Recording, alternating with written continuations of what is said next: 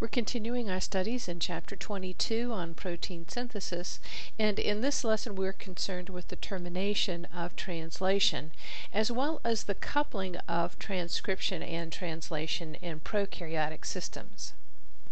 Important in the process of termination are certain release factors, and we'll look at that process in just a moment. Here we're looking at a ribbon diagram of release factor 1, which is responsible for recognizing the stop codon. Remember, there are 3 possible stop codons, none of which specify an amino acid. In other words, there's no tRNA that will recognize and bind to those stop codons. Instead, one of the release factors, either release factor 1 or release factor 2, will bind to that stop codon. How does it recognize that it's a stop codon?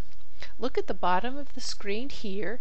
You'll see what's referred to as the anticodon loop highlighted in orange.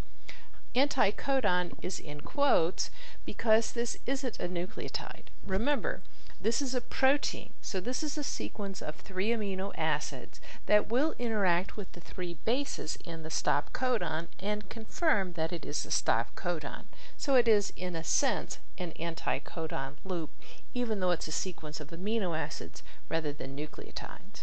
And so this is how the release factor recognizes that it is a stop codon. Its function is to release the polypeptide chain. Remember, it's still bound to that tRNA molecule. For that purpose, it has a p-site loop highlighted here in brown. It's called a p-site loop because it projects into the p-site of the large subunit. It has a conserved sequence, glycine-glycine-glutamine, and it's the amide group of the glutamine that promotes transfer of the peptidyl group to water. In other words, it hydrolyzes the peptide and releases it from the tRNA molecule. Let's see how this process works as illustrated in the figure on this slide. Transpeptidation and translocation have occurred, so now we have our complete polypeptide chain attached to the 3' end of the tRNA in the P site, and the stop codon of the mRNA is positioned in the A site. Now one of the prokaryotic release factors binds, RF1 or RF2, and recognizes that stop codon. It then causes the ribosome to transfer the peptidyl group to water, thereby releasing the polypeptide chain. Now we have the deacylated tRNA in the P site and the release factor in the A site. Binding of RF1 or RF2 is promoted by another release factor, RF3, bound to GTP. GTP hydrolysis allows all of the release factors to dissociate. To prepare for another round of translation, ribosome release factor, or RRF, slips into the A site.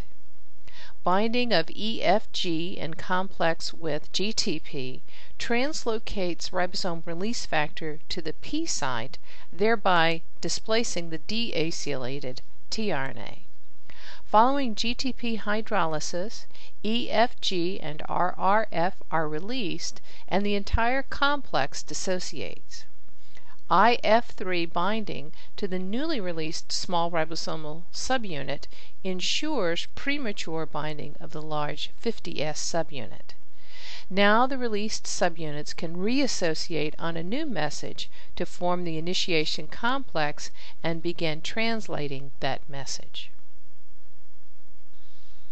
There is a coupling of transcription and translation that occurs in prokaryotic systems that is not possible in eukaryotes. Remember, prokaryotes lack a nucleus, and so both of these processes occur in the cytoplasm. Transcription creates mRNA, and multiple mRNAs can be made from a single gene. And as soon as the ribosome binding site is available on the message, a ribosome can bind, even while the message is still being made. And once a ribosome has cleared that ribosome binding site, a second ribosome can bind. This is the advantage of not having a nucleus. You can make multiple proteins rapidly from each message. In our figure here, we have our double-stranded DNA. RNA polymerase has bound and is transcribing that into a message, and that's our blue ribbon here. Here's the 5' end. At the 5' end is our ribosome binding site. A ribosome has bound and begun to translate that message. And here a second ribosome has bound. The one that has proceeded the furthest has the longer nascent protein chain. At the bottom of the screen we have an electron micrograph of this. Here's our 5' end of the mRNA here, and at the top our 3' end. And you can see polysomes, or multiple ribosomes, present, and the ones that have nearly completed the message, translating the message, have the longer polypeptide chains.